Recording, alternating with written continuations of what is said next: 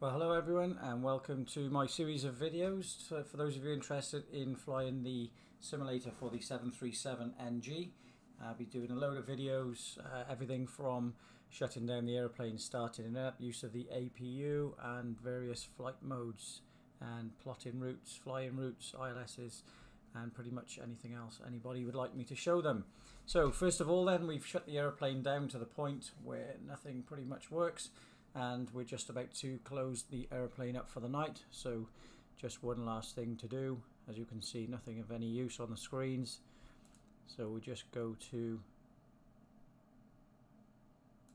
the overhead lower panel and we just have the battery switch I should say. So turn the battery switch off and you lose all the lights. Ground power is available, should be the only blue light that you leave on. And just to show you,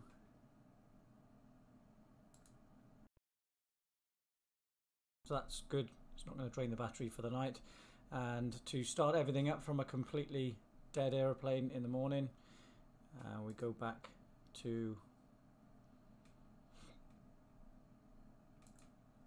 the lower panel and basically put the guarded switch back down.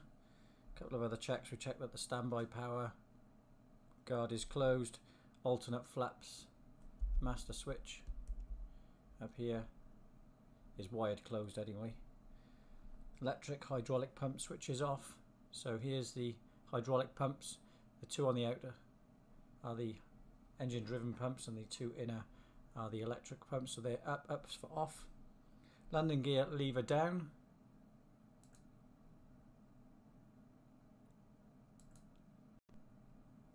Down, 3 green lights and no reds for a landing gear disagree.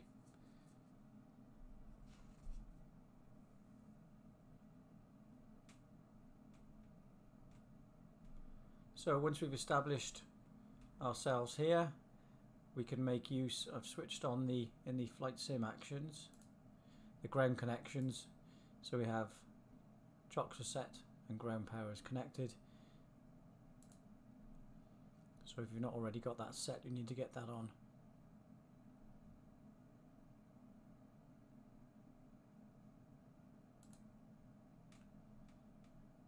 And then once we've established that, we can use the ground power. Select that to on. You can see here then that the bus off lights have extinguished, which means your electrical power onto the buses. The generators are offline, obviously the engines aren't running.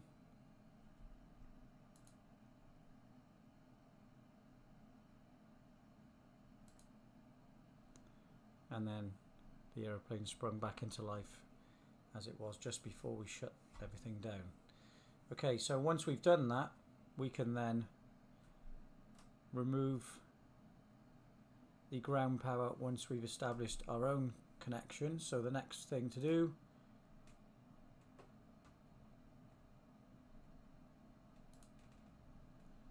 is to start the APU. Standard practice to save the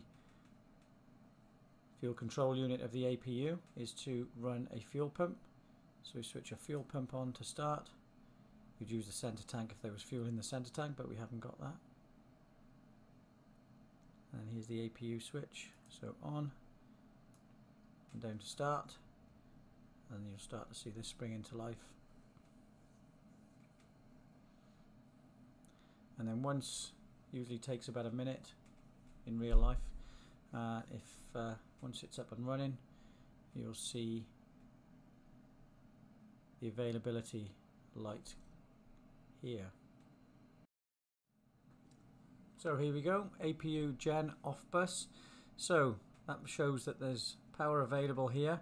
You need to independently put this onto both sides of the buses. So we'll select on here.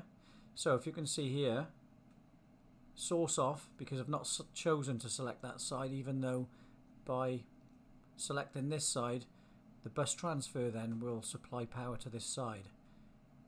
You then put that on and then that shows that you've selected the power to the buses on both sides. So now we can get rid of the ground power.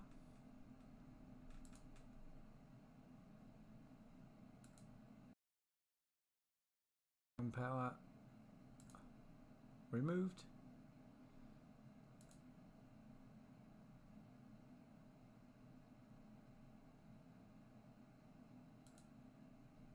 There you go, the light's gone out from the ground power. So we're self-contained now. The APU is generating electrical power for us. So to put the air conditioning on, so the APU bleed is off at the moment. So keep everyone cool. APU on.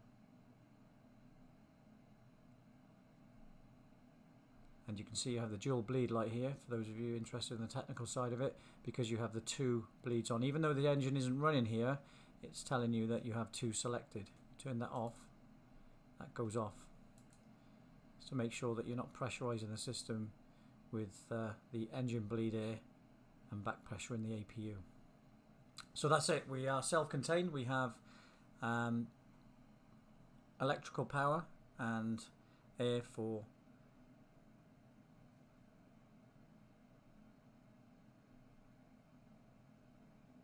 the air conditioning packs.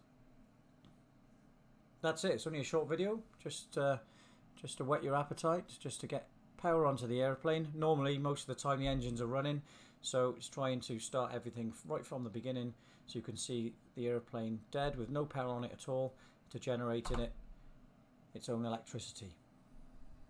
Hope you enjoyed the video, and move on to the next ones to set up the FMC.